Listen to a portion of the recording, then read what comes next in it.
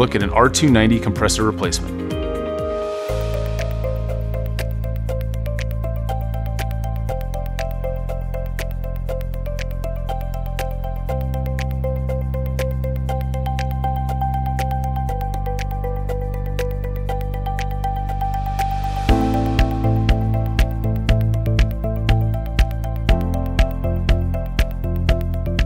As we get ready to look at a compressor replacement, keep in mind a few of the following points and pieces of equipment.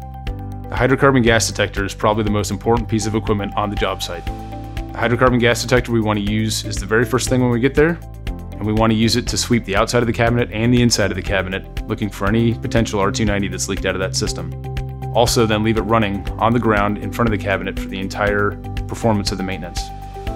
We also want to use a safety placard. Since we have flammable refrigerants in these systems, you want everyone else around your job site to know that you're working on a flammable refrigerant. Also, finally, make sure that you have ventilation to your job site. You want to have that fan, preferably an R290 proof fan right there on your job site. In case you do have a leak, it can blow that R290 away. If it's not an R290 proof fan, just make sure to have it a good distance away and keep it outside of that 10-foot radius where we don't want to have anything potentially spark producing. For the actual compressor replacement, we recommend some certain tools that's going to make the job easier. For the failure diagnosis, a screwdriver and a multimeter. And then for the actual replacement itself, an R290 approved recovery machine, R290 approved recovery cylinder, a digital scale, R290 manifold set, preferably with 12 to 18 inch length hoses, 2mm ID if you can get it. We'll need to be able to do soap bubbles, R290 approved fan, and have an R290 approved vacuum pump.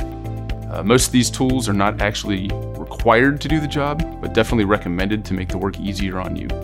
If you must recover the R290 out of the equipment, make sure that you use an R290 approved recovery machine and also an R290 approved recovery cylinder.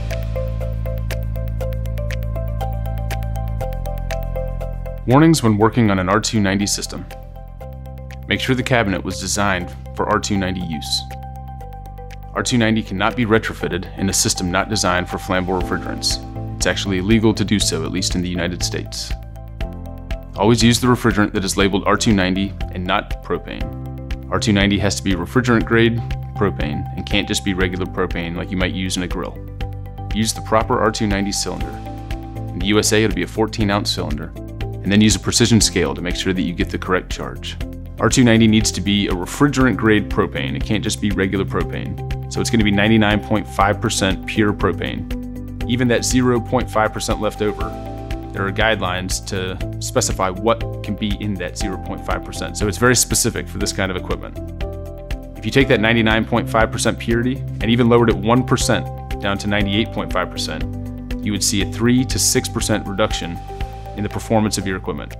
So you need to verify that you have R290 and not just any other grade of propane.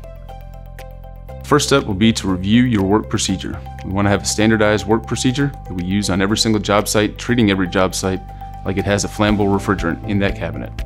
This will include a visual site inspection, donning your PPE like glasses and gloves, looking for potential sparking components like pilot lights, switches, etc. Sweep the site with your hydrocarbon gas detector, sweep inside and outside of the cabinet, and leave the detector running in the lowest area of the site as R290 is heavier than air. Next, you'll unplug the unit, place the safety placard up so that everyone else in your job site knows that you're working on a flammable refrigerant. Also, make sure you have a fire extinguisher on the job site. Finally, start some ventilation with an R290 approved fan. You want to keep that ventilation running the entire time so that if there is a leak and that R290 gets out, it'll just blow it away. To diagnose a failed compressor, first thing we want you to do is to just review the technical data in the manufacturer's spec sheet.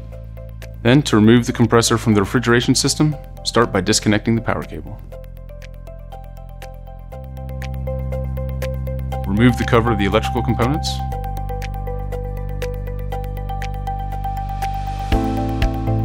It's also necessary to remove the start capacitor and the overload protector. Then, we need to check for electrical continuity in the power cable.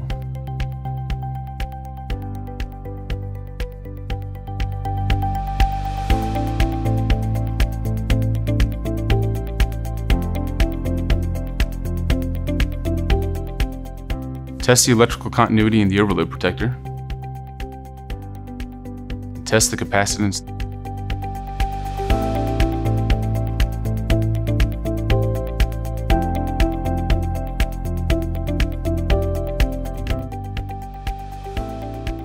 It's necessary to check the compressor windings through the 3 terminal contacts, testing 2 at a time. If it shows that one of them is open, it's because of a compressor burnout. You must use the appropriate manifold for each type of refrigerant to avoid any contamination by different types of oil, and we also need to be careful with the different pressures. Compressor replacement.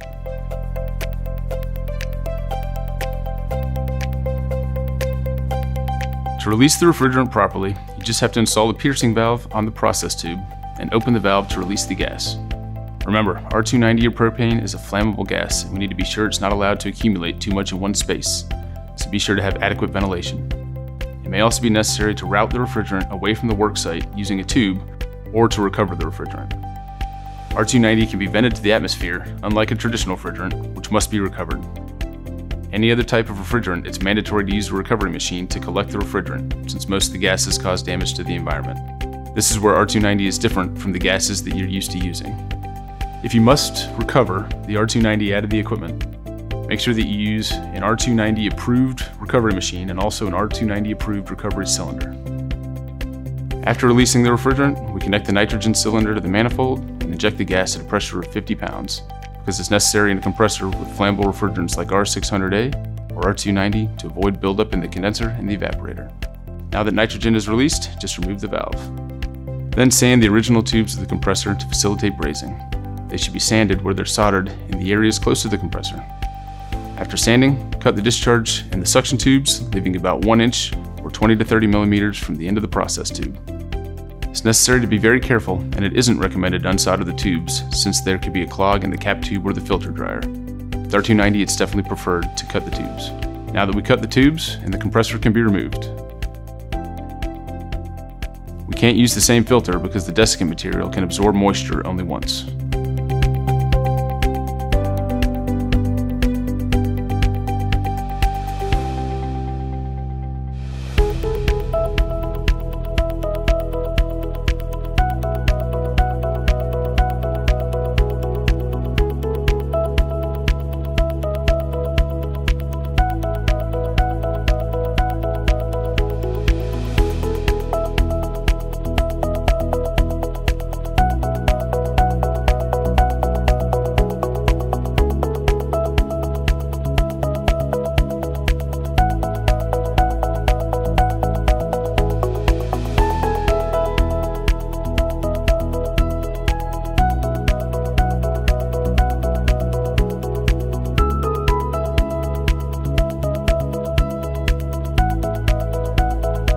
Now we can install the new filter. It's necessary to use the correct type of filter for each type of refrigerant. For R290, make sure that that filter is certified for R290 use. In the extra connection, we'll install the Schrader valve. Then we connect the filter to the condenser outlets. Now we can bend the capillary tube and braze it into the other end of the filter. Remember to compare the label in the old compressor against the new compressor to check the gas type and make sure we have the correct replacement compressor.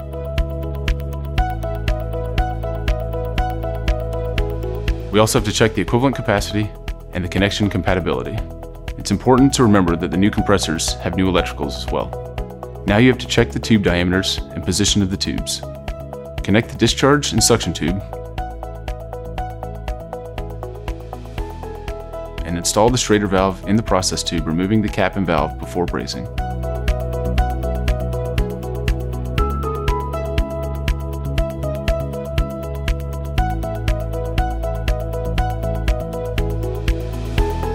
After doing the welding, you can install the Schrader valve cap and the manifold to the process tube and on the filter's third connection. Now we'll inject a nitrogen charge of 75 pounds to check if there are any leaks in the welds by doing a soap bubble test.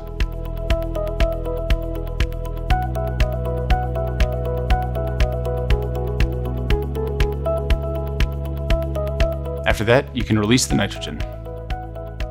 Now you should do the vacuum process using a vacuum pump that reaches 500 microns. The best way is to carry on the vacuum process through both the low pressure side of the system connected to the process tube, as well as the high pressure side of the system connected to the service valve of the filter dryer.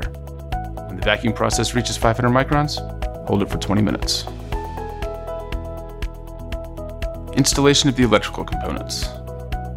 The appropriate sequence to install the electrical components. First, you have to install the capacitor, then the overload protector and the relay onto the compressor's terminal. Connect the electrical wiring of the cooling system and the overload protector terminals.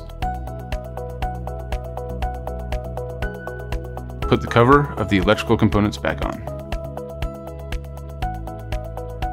Charging the system. Charge the gas by weight, according to the product label, using a precision scale accurate to 1 gram. Inject the required amount of refrigerant through the manifold. Turn on the compressor again to complete the charge, but only after equalizing. Do not forget to close the high pressure valve. Verify the weight of the cylinder to make sure the required refrigerant charge has been added to the system. Finish the installation, we remove the manifold and install the service valve caps. When sealing up the system, there are a couple different recommendations out there. What we used to recommend was to use a crimping tool to crimp off the process tube and then to braze the system shut. The new recommendation is to use a system like the Vulcan lock ring system so that you no longer have to braze on the process tube.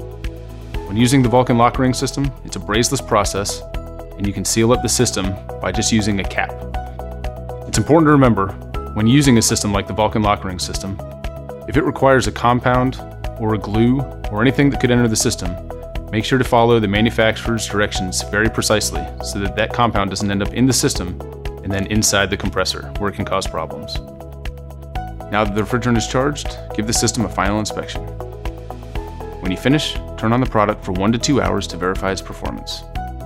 Just seal the tubes with the old compressor and the service is complete.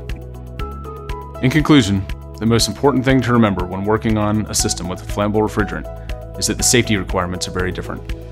If you ever have any questions, don't hesitate to contact Embraco Technical Support. If you're interested in learning more about Embraco R290 or R600A compressors, you can find more information on our website, www.embraco.com, or at the Embraco Refrigeration Club.